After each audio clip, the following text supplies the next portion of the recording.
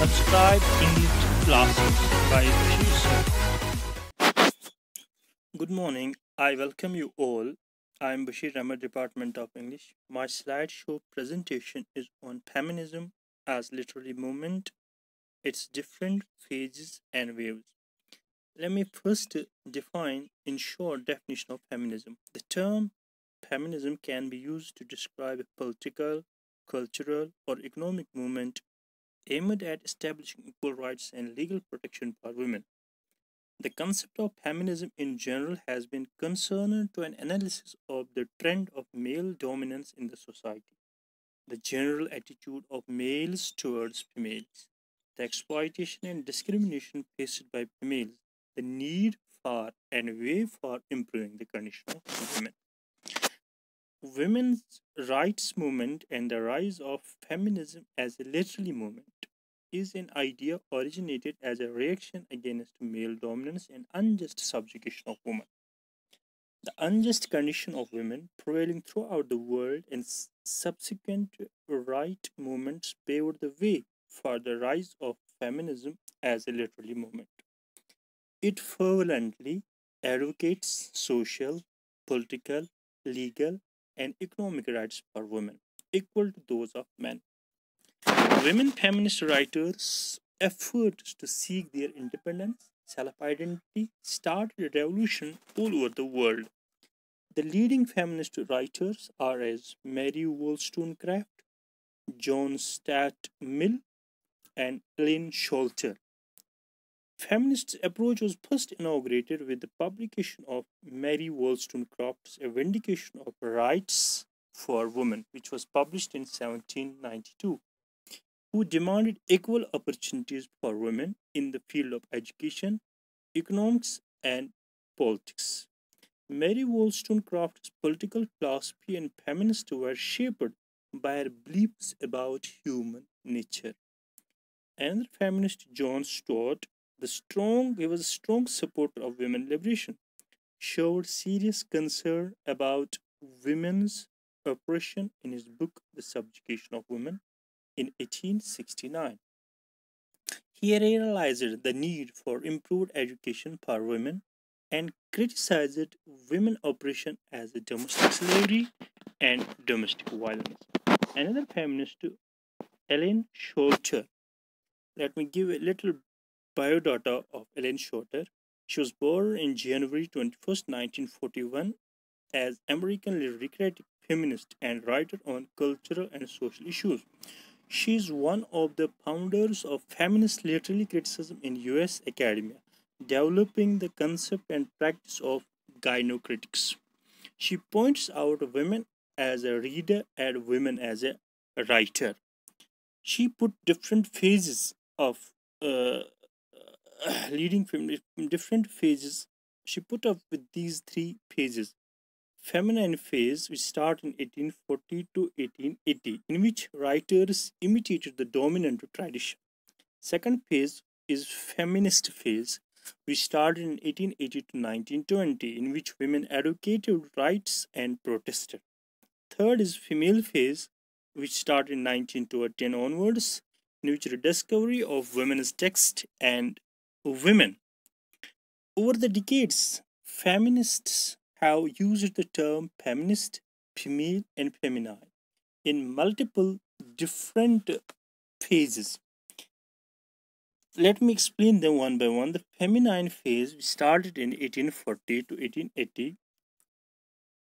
It is among many feminists, it has been a long established usage to make feminine and masculine represent a social construct pattern of sexuality and behavior imposed by cultural, social norms, and to reverse female and male for the purely biological aspects of the sexual difference. Thus, feminine represent nurture and female nature in this usage.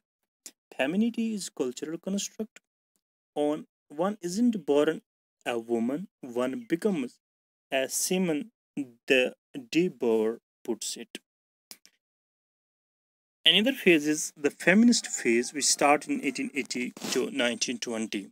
Women are historically enabled to reject the accommodating posture of femininity and use literature to dramatize the ordeals of wronged womanhood.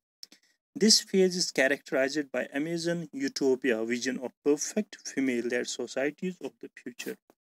This phase was characterized by women's rights and values including a demand for autonomy. Feminists appropriating traditional thought explicitly discuss the assumptions and strategies of the material they want to use or transform. Third phase is the female phase, started in 1920. Women reject both imitation and protest, two forms of dependency, and turn instead to female experience as a source of an autonomous art, extending the feminist analysis of culture to the forms and techniques of literature. A female tradition in literature or criticism is not necessarily a feminist one. To believe that common female experience in itself gives rise to feminist analysis of women's situation is to be at once politically naive and theoretically unaware. Men can be feminists, but they cannot be women, just as whites can be anti racist but not black.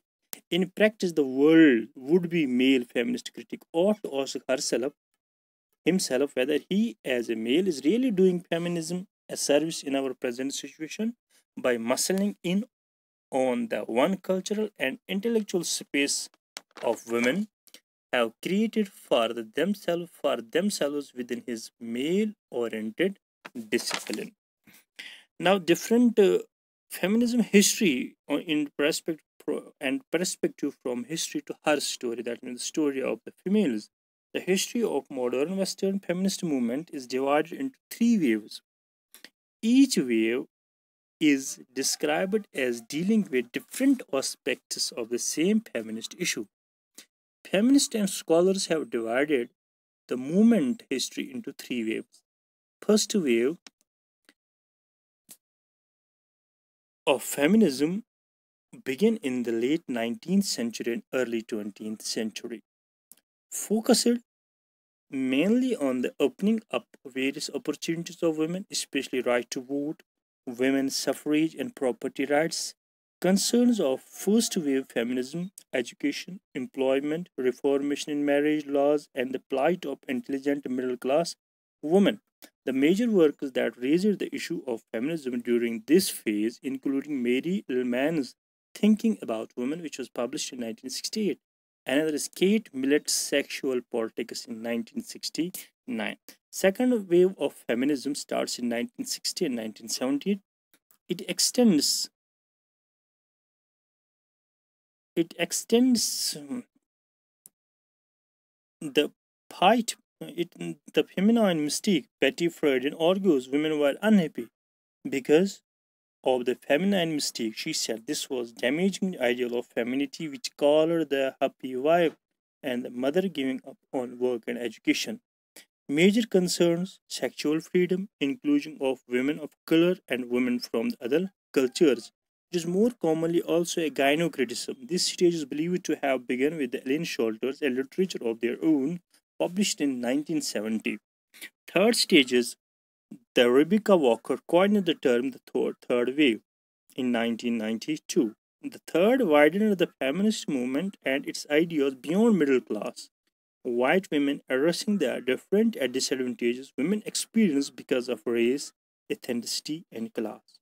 Some argue that seeing the history of feminism in just three waves can ignore the fight for equal rights and the end of discrimination by women outside large feminist movement in UK and US, including working class women, black and ethnicity minority women.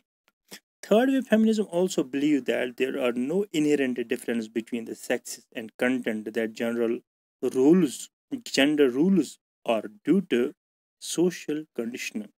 Thank you for your patience.